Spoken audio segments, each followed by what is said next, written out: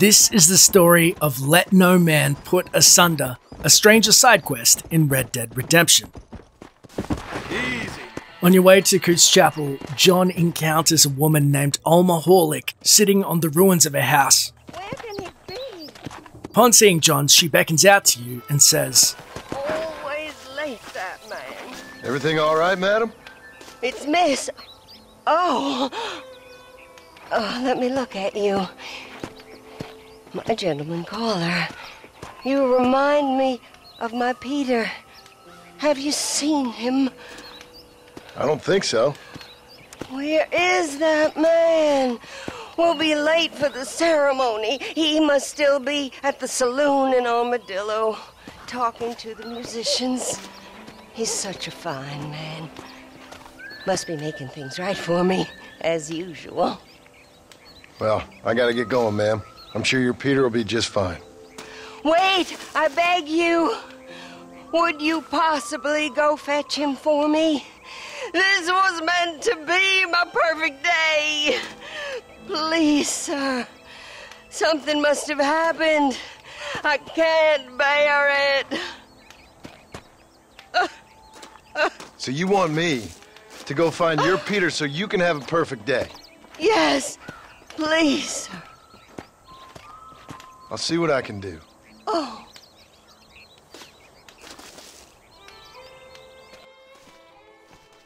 Alma Horlick has tasked us with finding the musician in the Armadillo saloon about Peter's whereabouts on her perfect day. Alma herself is a bit of a mess. I mean, I know a wedding is a woman's perfect day, but she's a little bit of a desperate bridezilla. Sure, on one hand, I feel bad for her. Hopefully her groom-to-be is safe and sound. On the other hand, we've got things to do. We've got our own family to save. Why can't she just go to the Armadillo saloon? I guess it is quite a trek in your wedding dress. So we acquiesce and head to the Armadillo saloon. Heading inside, we find a man named Nathan Harling looking incredibly comfortable. Just so you know, I don't take requests, mister. I'm looking for a man. Name's Peter. Fella's meant to get married today. Seen him around? Who? Peter, is what she said.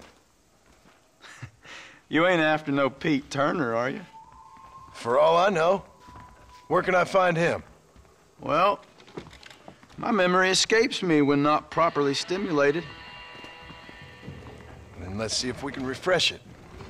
$5 will do. Or you could run a little errand for me. What do you need done? It's my wife. She packed her things this morning and left me. The dumb wench is still at the freight station waiting for the stagecoach. If you could convince her to take me back. Her name's Rose. I guess I'll go have a talk with her. Now, you'll need more than talk with that bitch. So the first thing you can do is just pay Nathan, not get in his affairs, and give him $5 and he will divulge the information on Peter's whereabouts. A man like you needs a woman like me. Another option is to approach Rose and find out why she has left Nathan and persuade her to come back to him. Speaking to Rose, she says, Excuse me, miss? Rose? If that useless, whoremongering bastard sent you, get lost! Miss, please. If only... You know what? Tell that bastard I ain't going back. Not this time. Not even at gunpoint. Sign an oath, miss. For better or worse.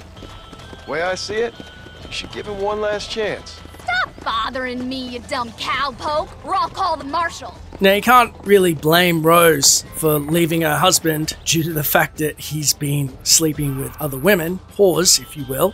You give her bonus points for having the dignity to up and leave him. It's very hard in the West for somebody to become divorced in that day and age. However, in the game, unless you're willing to fork the money out, the only options are hog-tying her, which again is going to give you a bad reputation, or by taking her by force. So the first option is hog-tying her and dumping her unceremoniously. You'll lose 100 honor, but you will progress the mission.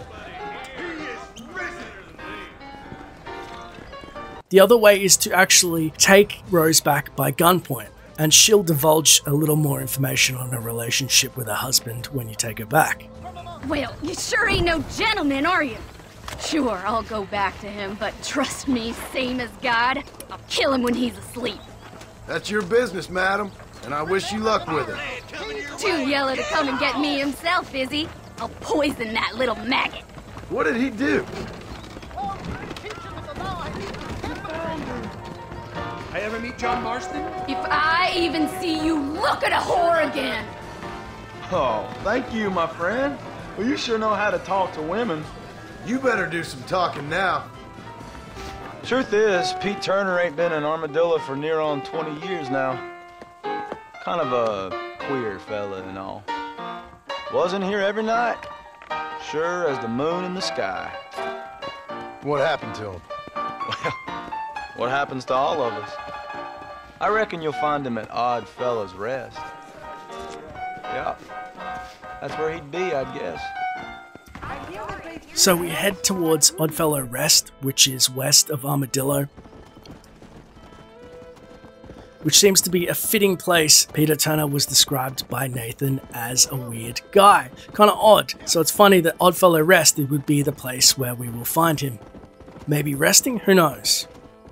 So Oddfellow Rest turns out to be a cemetery, and we start to inspect the graves to find the whereabouts of Peter. Maybe this will lead to his whereabouts. Reading the graves will at least give us a clue. Some of these graves have brilliantly written quotes on the tombstones. My favourites being, Lambert Henning. He stepped onto the track to see if the train was coming. It was. Theo Regis, aged 26 years. He always picked the wrong fight. Hart Cummings. I guess it was more than a bad cough. Wow, that tuberculosis joke was just vicious. Here lies buried Dorothy Hewitt. If you are reading this, I must be dead. So they clearly had a good time. Hoover Cowan. Here lies my third husband. Fourth time lucky. Here lies, I think it says Brian Valkyris. Second fastest drawer in the West. They definitely got some zingers on these tombstones. Here lies Charlotte Eves. She lived each day as if it were her last. Especially this one. So finally, looking through their tombstones, we do see Peter Turner, betrothed to Miss Alma Horlick, killed by a blow to the head on the 15th of January 1894. He will never dance with another. Well, that's true. Poor Alma Horlick never got to be the bride that she wished to be. She's lived on for 17 odd years waiting for her husband, totally cracked. This seems to be an ongoing tragedy for people out in the West, and I assume that it must mirror real life. I have heard of a man who is also ready to crack. He's writing a lot of stories. He's trying to find what's funny in the West. They call him the funny man down at Benedict Point. That is a story for another day.